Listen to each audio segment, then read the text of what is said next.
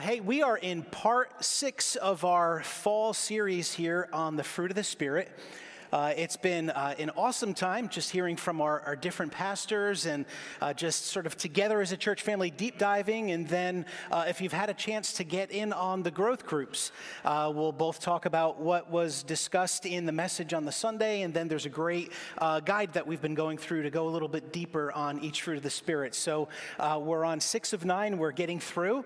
Let me take a look again at our theme verse that we're working from, Galatians 5:22 to 23. And it says, "But the fruit of the Spirit is love, joy, peace, patience, kindness, goodness." This morning we'll be getting into goodness, faithfulness, gentleness, and self-control.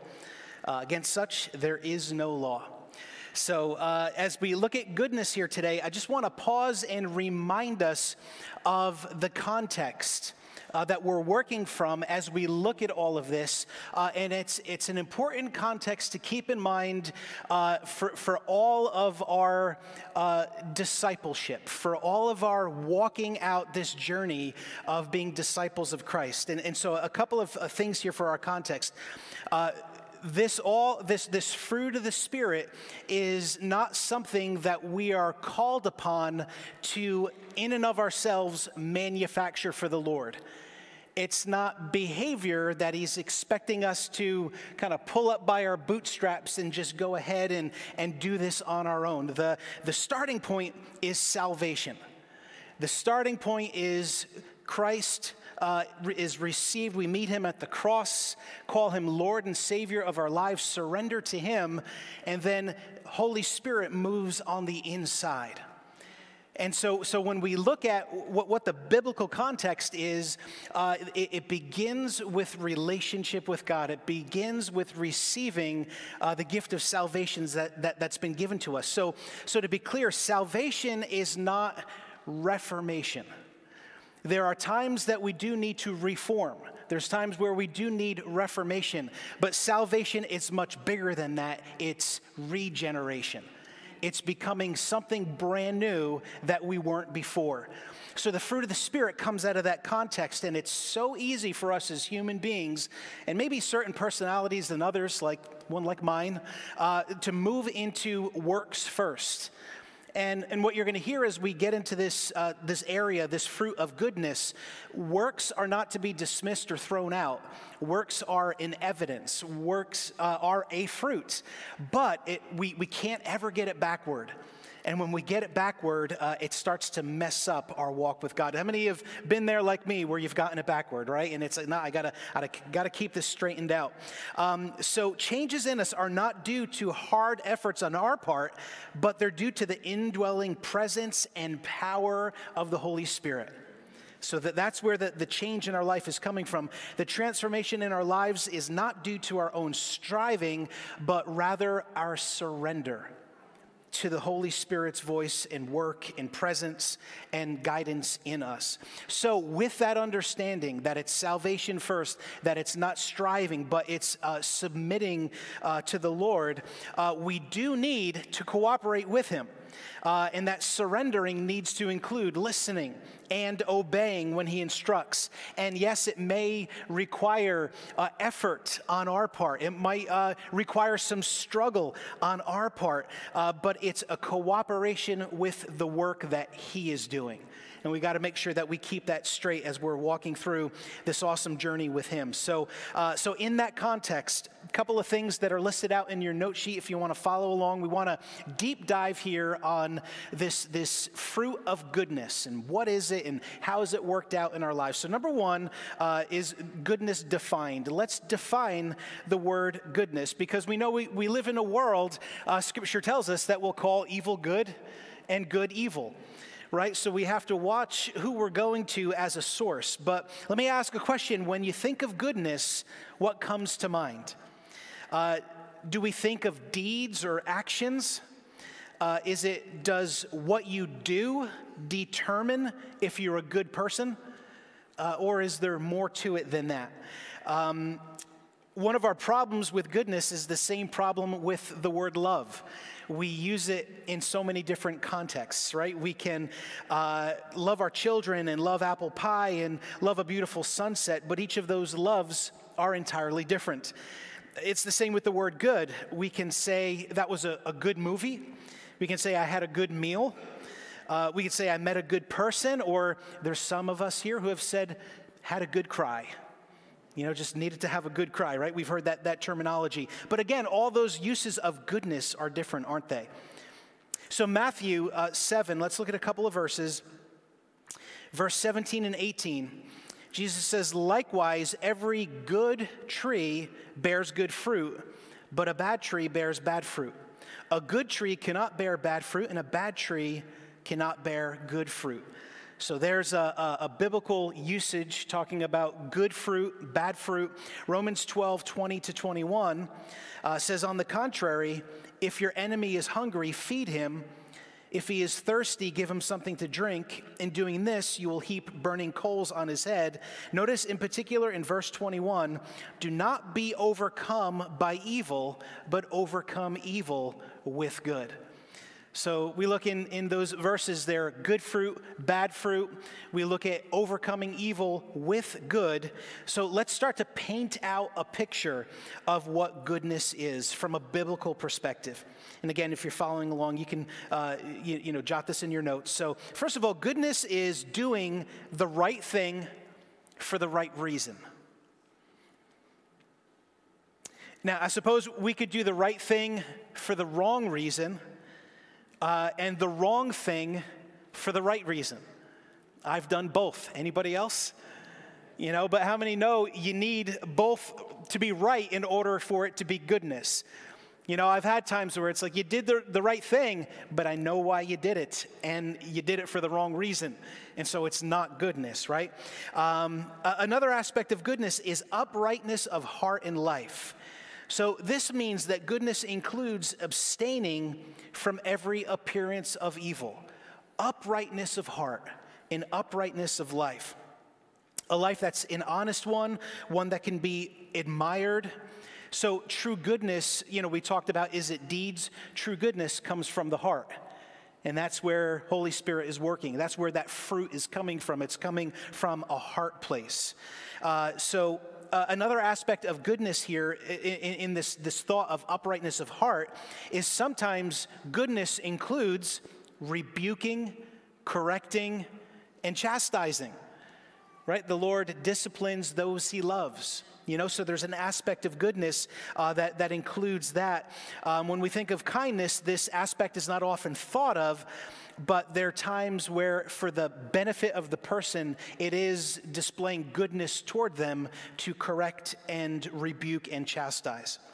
Another way we could kind of paint out this picture of goodness is understanding that it's spirit-created, moral, and spiritual excellence.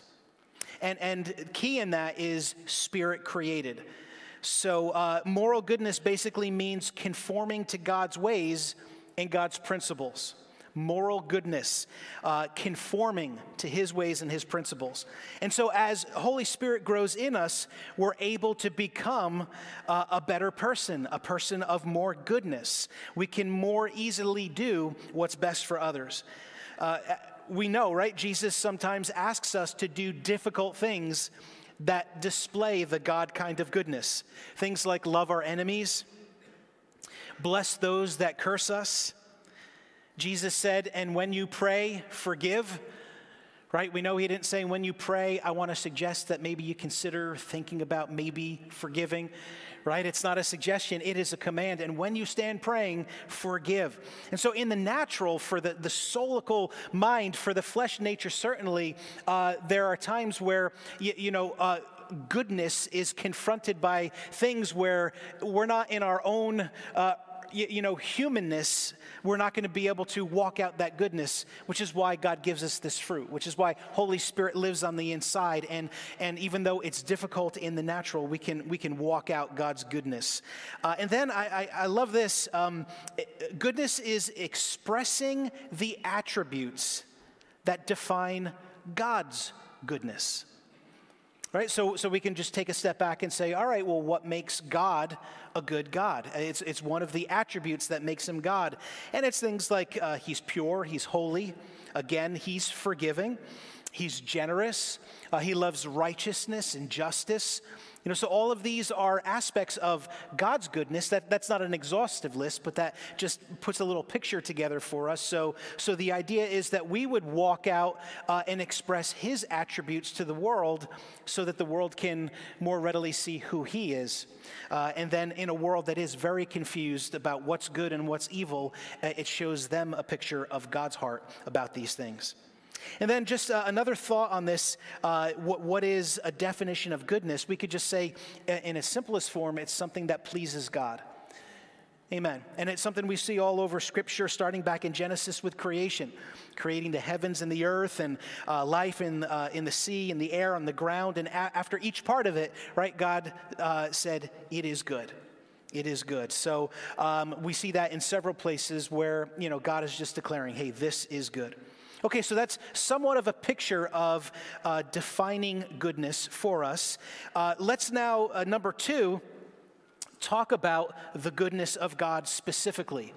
And the reason why we have to talk about the goodness of God specifically is that the standard that we will use, that we need to use, that we should always use to know whether something is good, the standard has to be God. Right? So when we look at the goodness of God, that is always, that needs to be the measure. That needs to be how we weigh and figure it out. If we want to tell if we're good, we don't want to compare ourselves to someone else. Right?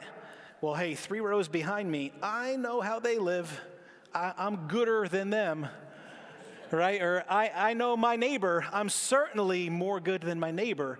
Right? We don't want to get into this thing of trying to let ourselves off the hook with whatever level of goodness, because the Lord wants to bring more of that fruit in our lives. And the way for us to really measure whether there even is that fruit in our lives is to measure against what he says and what he shows us, right? This is such an important point on so many ways. And one of the ways is, in America, in general, the pulse of our nation, if you ask people, what is the way to heaven? It comes out something like this. Well, if my good deeds on the scale are outweighing my bad deeds in life, then I'm going to take the escalator up. And surely I got more good deeds than I'll be higher up on the list, that I just got to be one up in front of the person behind me, and that is so nowhere in Scripture, right? That is not, the Bible picture is there's no one righteous, not even one. We all need a Savior. And so in that picture there, we need to make sure that as we walk out this journey as disciples, as followers of Christ, that we let him be the standard and we don't start to look to the world around us, especially in light of the fact that more than ever, we're in a world with so much mixed up messages, and even more so, we have more access to all those messages through social media and all the different avenues that we have. So we need to make sure that it's God who is the standard. He is the author of goodness, so it makes sense that he's the one that we would go to. So a couple of verses here. They mostly speak for themselves. Just make a comment or two, but talking about the goodness of God. Psalm 25, verse 8. Good and upright is the Lord. Therefore, he teaches sinners in the way. That's a thing that's really been standing out to me lately. I've mentioned it in a few of the last messages that I've done, this idea of the way. Believers in the book of Acts, they were called followers of the way. God's way. It was different than anything they were seeing around them because of what had been furnished and provided in Christ. The new covenant in Christ was showing this picture. This is the way, followers of the way. Really what it's saying is followers of God's way. But his way is good and upright, and he teaches sinners how to walk in that way, which is finding eternal life, finding forgiveness of sin, finding hope, walking in every good purpose that he has for us. Can you say amen? Psalm 27:13, I would have lost heart unless I had believed that I would see the goodness of the Lord in the land of the living. It's encouragement, it's hope for our lives, the goodness of the Lord as we see it in the world. Psalm 31:19, oh, how great is your goodness, which you have laid up for those who fear you, which you have prepared for those who trust in you in the presence of the sons of men. That is so awesome here in this psalm. Oh, how great is your goodness. And notice here, we're getting more of a picture painted out on how we walk in that goodness, how that fruit gets worked out in our lives. It is laid up for those who fear you. That is, those who walk in reverential awe and respect of you. And then those who not only reverence and fear you, but those who trust in you. Right? So those are two more scriptural pointers for us on how do we walk out God's goodness in our lives. Psalm 33, verse 5, he loves righteousness and justice. The earth is full of the goodness of the Lord. Psalm 68:10, your congregation dwelt in it. You, O God, provided from your goodness for the poor. And then one more, and we'll get to our next point. Psalm 107, verse 8, oh, that men would give thanks to the Lord for his goodness and for his wonderful works to the children of men. Right, to have our eyes. I didn't jot the quote down, but as I was preparing, I saw a quote from John Wesley, and he was talking about a guy who was kind of pushed back against Wesley as he was sharing about the goodness of God. And he basically was saying, but there's all these issues and all this stuff going on in my life. And Wesley had said, and I think as they were traveling along, there was a wall and there was a cow, but there was a hole in the wall, and the cow had his head poked through the wall. And he called his attention to that and said, you're not seeing the goodness of God because the wall of your issues are what's in front of you. You got to get over the wall. You got to get above the wall, and then you'll be able to see the bigger picture of the goodness of God. I thought, oh man, that's a good way to put it, right? Because we could get so wrapped up. What God is saying in that is you may be experiencing stuff, but my goodness is bigger than the stuff. Right? And that's why looking back at these scriptures, we can have hope and we can be encouraged. Okay, so moving into some of what we're talking about here, why is goodness then so important? Well, number one, we were created in Christ for good works. Now, Ephesians 2:10 says, for we are God's handiwork, created in Christ Jesus to do good works, which God prepared in advance for us to do. Now, I want to point out, this is Ephesians 2:10.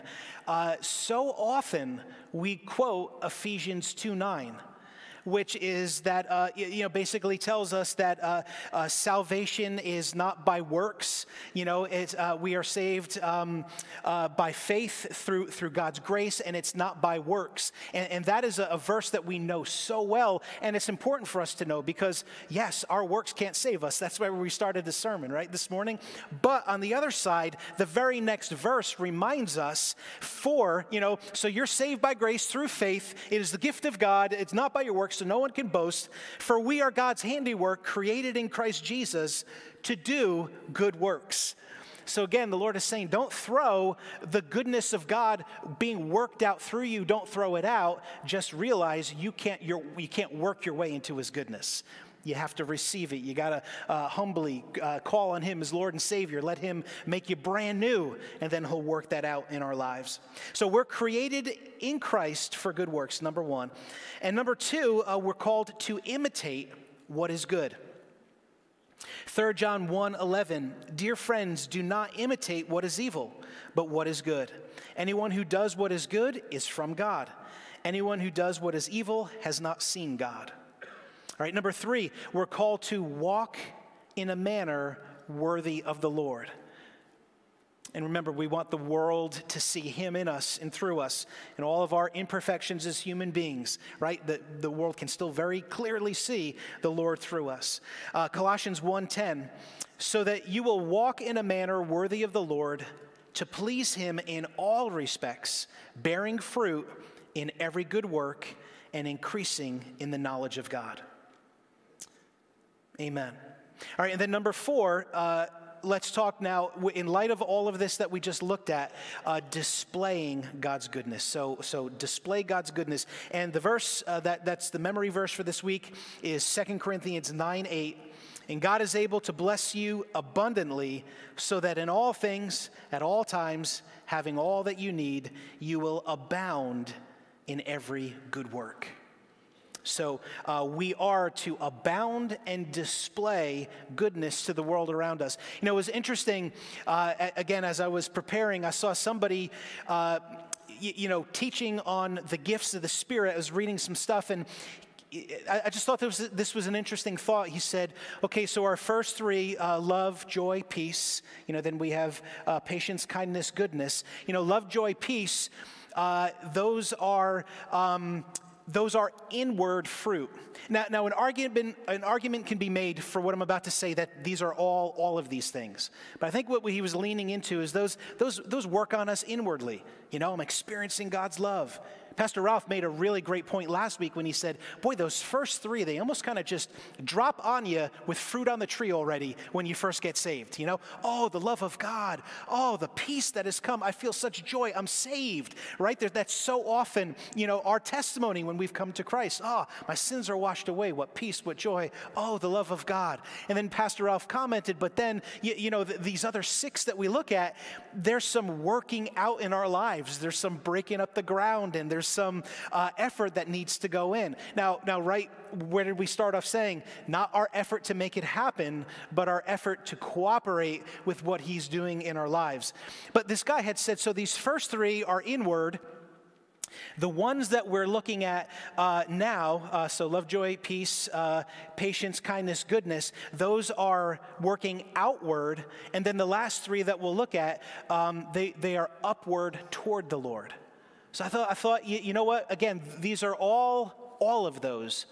But I thought there was something to what he said there. And in particular now, talking about goodness, the goodness of God is such a powerful testimony. It is such a powerful preaching to the world around us. When people see, because what they see is a changed life.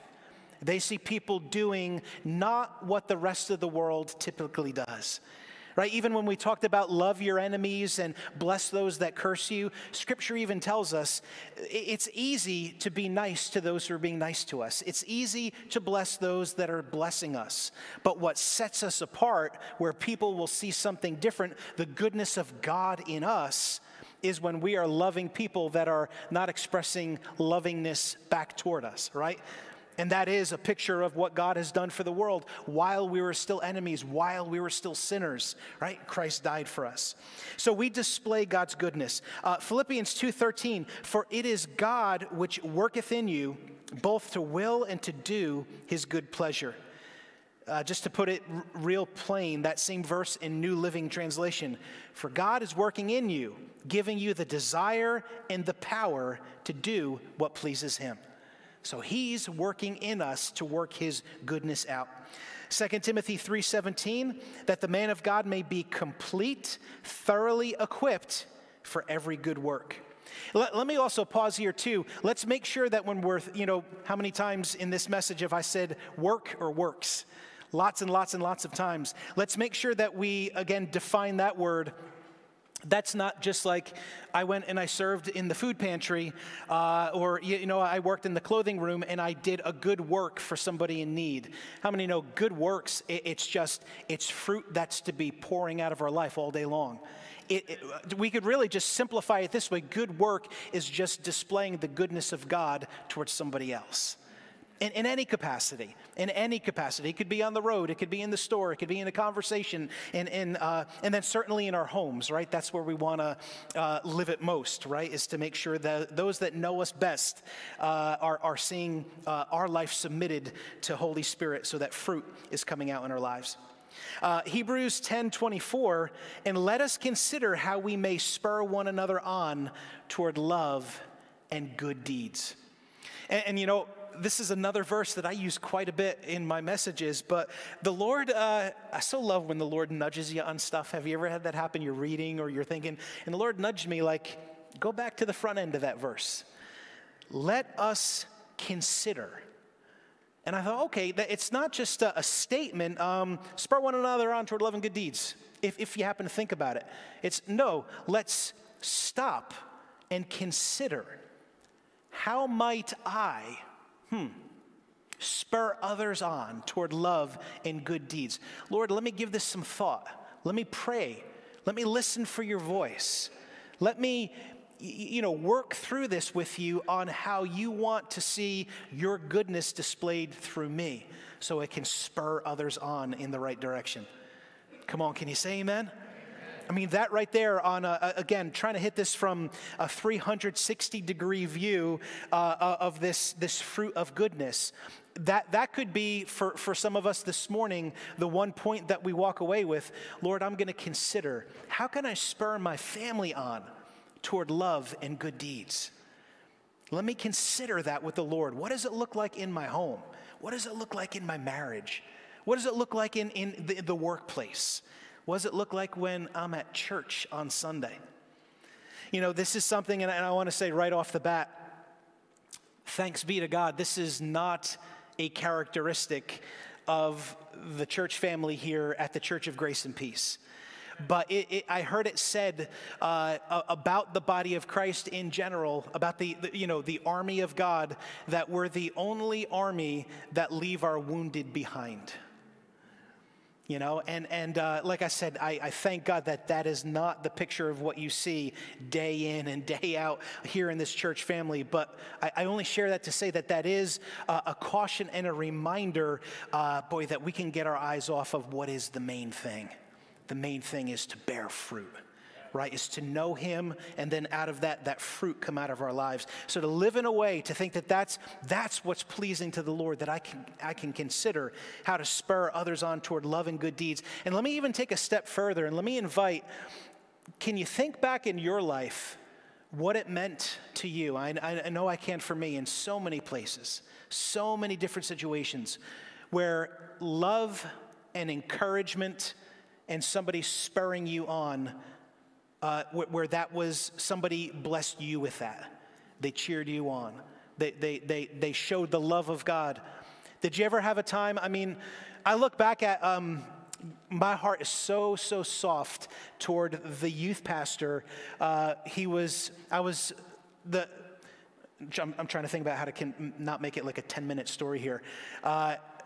19 years old, come to Christ, and the youth pastor up at my old church at Calvary Temple takes Annette and I under his wing to be youth leaders, knowing that we're trying to discern and walk out a ministry calling. And as I look back at my time serving him, like I was the worst. I had to be, and he never said that to me, but I look back as I've learned and grown, and I even apologized. I saw him years later because he went off into missions, and I met up with him, and I just want to say I'm sorry, man, because I'm realizing now how awful of a leader I was on your team, but he spurred me on toward love, toward good works. He saw past what I needed to grow past and encouraged me to go in the direction that would be the direction God wants for me. Can you say amen? Right? And we all have situations, and thank God for those moments. But what happens, man, when the body of Christ embraces that call? We see in Hebrews, right? Don't forsake the assembling of yourselves together. Tell you what, we live with this as a priority. How are people going to be able to stay away? And that's the picture. We want to be a life-giving place, and we are. I'm talking about us going on into the fullness of what God has for us there. Let us consider how we may spur one another on toward love and good deeds. Matthew 5:16, let your light so shine before men that they may see your good works and glorify your Father in heaven. All right, I'll go down to Galatians 6:10. Therefore, sorry, in the booth, I just skipped past two verses there. Therefore, whenever we have the opportunity, we should do good to everyone, especially to those in the family of faith. Yeah, how many know that goes so against the flesh? Right? Somebody comes by and cuts us off, and now the flesh just says, I feel like I want to cut someone off. Doesn't even have to be that person, right? It's so foolish how the flesh, that battle that we have. But thank God we have Holy Spirit living on the inside. right? And he is the greater one. Greater is he that is in me than he who was influencing the world, and all that's fallen in it. So hey, as we come in for a landing here, I want to just call our attention. Let's pray in just a minute. And hopefully as we did this kind of a 360-degree view of looking at goodness, let me call us back to where we started here, so it all comes out of the work of God's Spirit in our lives as we yield to him. But oftentimes if we're honest and we look at our lives, we could see that we compartmentalize. Maybe we could say, well, okay, walking in God's goodness in this arena is much easier here, but it's not so easy over in this setting. So it's not like a yes or no question. Am I walking in the goodness of God? Or maybe if we want to quantify, all right, on a scale of 1 to 10, how much is this fruit in my life? 10 is like, wow, look at all that fruit. And 10 is like, that's a fruit tree, But oftentimes we would say, well, it's a 5 here, it's a 7 here, it's a 9 there, it's a 1 there, And I'm sharing that so that we can allow Holy Spirit to put his finger on areas that he would want to work in our lives. I got to tell you, I've been carrying with the other pastors as well such a burden and a heart for marriages, knowing that it's been life in general is just difficult, not to mention when personal things come and hit. So there's been such a burden, a prayer burden, and this is a great time for us to say, okay, fruit of the Spirit. Am I yielding to God so that his fruit can pour out of my life in my marriage? Or maybe it's in my home, whatever the setting, whatever your life station is. And, in the home is the hardest place to live it because it's the people that know us best, that they get under our skin sometimes the most. Can we be honest? Hey, we get under their skin the most, if we could be honest, right? It's the place really where, we're called in our faith to take up our cross and follow him. And it's the place where we're given that opportunity. But if we'll recognize that, there will be, how many know what I'm talking about here? There will be a breaking that happens. But I don't mean a breaking like the world where you need a doctor. I'm talking about like a brokenness where the fragrance of Christ is released in our life. And then God is given room to heal. And God has given room to push out the places where the enemy has been coming in and trying to rob and steal. And certainly what I'm talking about here, it can be, and you pick whatever arena, but I'm just asking this morning, is there a place where, maybe we want to say, Lord, I really need to repent because I've not leaned on you and your fruit to be working out in my life. I've been trying to lean on the arm of the flesh, And then I really felt prompted in first service, and then to come back with this in second service. We looked at a verse that talked about, from Psalms, about God's goodness being stored up for those who trust him. But before that it said, but for those who have reverential awe of the Lord. And so I want to say it this way, the guardian of goodness in our own life and walk with God is always going to be maintaining reverential awe, respect, that kind of fear of the Lord. Can you say amen? I don't think I shared this in the message. I think it was in a small group, but I was really impacted by a statement regarding Jim Bakker. If you remember Jim Bakker and PTL, and there was a big scandal and all kinds of awful stuff that he was responsible for, that he did. He wound up going to prison. But glory to God, he was broken, he repented, and he was fully restored. God brought him back from all that because he repented and he took God's road back. But he was interviewed, and in the interview, the person said, what happened? Did you lose your love for God? And he said, I never lost my love for God. I lost my reverence for God. And when that went out, everything else got distorted. So if we want to have a clear picture of what the love of God looks like, a clear picture of walking in the goodness of God. See, reverential fear And you understand, for anybody, that's not fear or terror, like I'm afraid of him, but that's, I have such respect, and you're so awesome, and you're so holy, that I'm not playing games with you, God, right? Reverence takes away all game playing, right? Anything that we allow because we've fooled ourselves goes out when it goes in the light of reverence and respect for the Lord. So with that, just again, as we get ready to close and pray, is it possible around the room, there are folks here that just need to say, you know what, I need to repent because I lost my reverence for God, and it's affecting his fruit in my life. Have I allowed my sense of God's love for me to be kind of like a grandpa rather than a father? How many know what I'm talking about? You can get away with crazy stuff with grandparents, right? But then the children of the parents that are grandparents say, you are not the person that raised me. Why is it this way, right? That's why, you'll hear a preacher say sometimes, God isn't a grandfather. He's got to be your father. And as a father, it's direct accountability to him. So could it be that there's some even this morning that are saying, you know what, Lord, I get my eyes back on you, and how awesome and just awe-inspiring you are.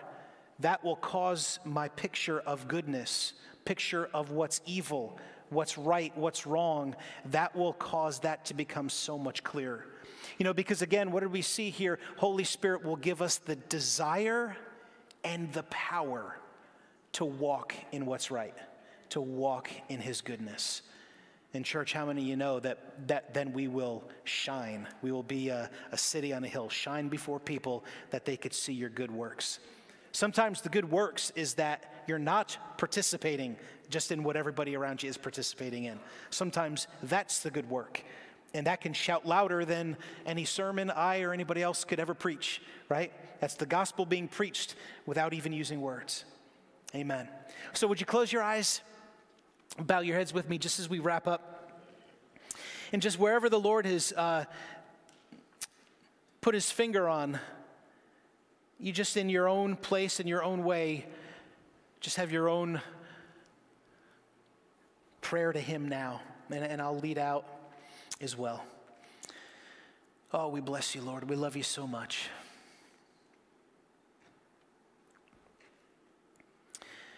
God, we thank you so much for salvation. And just around the room this morning, if there's anybody here and you've heard me talking about being born again, talk about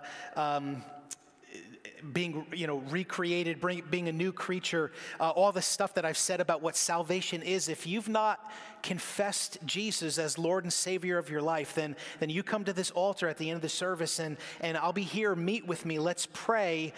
You become saved when you personally confess and receive what Jesus did for the whole world.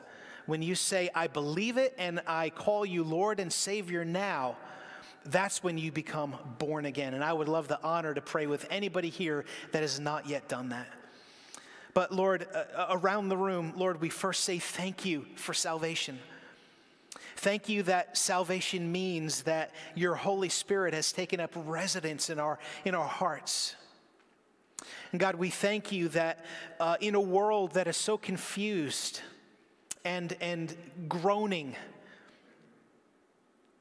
with no compass, God, we thank you that you have given us the standard of what is good, of what is evil. You are our standard. And so as we've looked at this message this morning, we soften our hearts, we humble our hearts. And Lord, we do say that we want to bear much fruit for your glory. We want people to see you in us. And Lord, we do say, start with those who know us best. Lord, wherever we need to, we say we repent for any time where they've gotten the leftovers rather than the first part. And Lord, wherever we have lost reverence and awe for you, Lord, please forgive us. Lord, wherever we have allowed justifying, wherever we have made the standard the person near us or some other standard than you, wherever we're not walking out and we know it, Lord, we just say, we repent in the name of Jesus. And we thank you, God, that this goodness you've called us to walk out is something that we first get to experience. It's to us, and then you desire it to flow through us. So we receive your goodness this morning. We receive your love. We receive your forgiveness. And thank you, God. We pray that in these days to come, that there would be lasting fruit. Lord, you've broken it into these 9 different aspects of it. But in what we've looked at so far, thank you for love. And then out of that love, joy and peace, patience, kindness, goodness, and then all that we'll look at in these next 3 weeks here. So God, we commit ourselves into your hands. Lord, we submit to you. We are willing to wrestle through and align with you and cooperate with you, but we just go on record acknowledging that it's as we're submitted to you, and it's you doing the work. And so once again, Lord, we say, and you get all the glory. God, all this we pray in the mighty name of Jesus. All God's people said, amen. Amen. Bless you, Lord.